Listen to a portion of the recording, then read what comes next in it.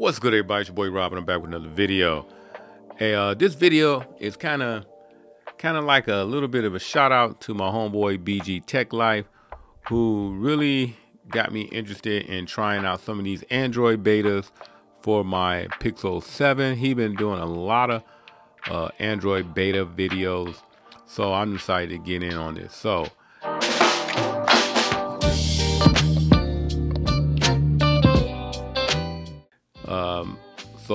what's good, techies?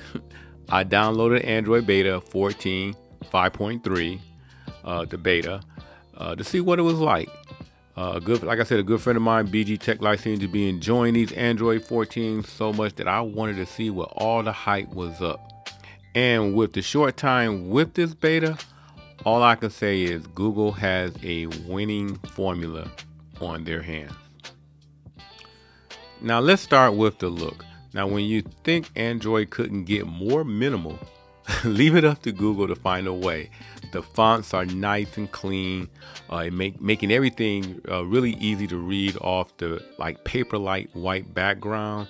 So with notification bar looking better and more defined, everything in this particular beta looks much cleaner, has a much cleaner look to it. So that's a plus going in. From a software standpoint, Android 14 offers a very easy to use user interface, but some of the different settings have been moved around. For example, the keyboard and navigation settings being moved to the system settings may take some time to get it a little adjusted to. So it may take a little bit more time to figure out where a lot of your favorite settings may be located. The camera is where I'm hoping to see the most improvements, especially with video. Now, the camera UI looks great. It feels much easier to maneuver, and the new minimal look also continues over into the camera UI setup. Now, I'm not going to give you a final verdict on how good the cameras are while Android 14 beta is still being used. It wouldn't be a fair thing to do. So let's hold out some hope that at least on the video side of things will greatly improve. Now, the Pixel launcher, it is very easy to use, but offers very little in options when it comes to customizations outside of Google's own interpretation of its material look. Now, it's kind of bland. The app, the color combinations, the field of customization all feel somewhat bland. So anything flashy will literally require you to download a third-party launcher and some icon packs just to make things a little bit more, fancy.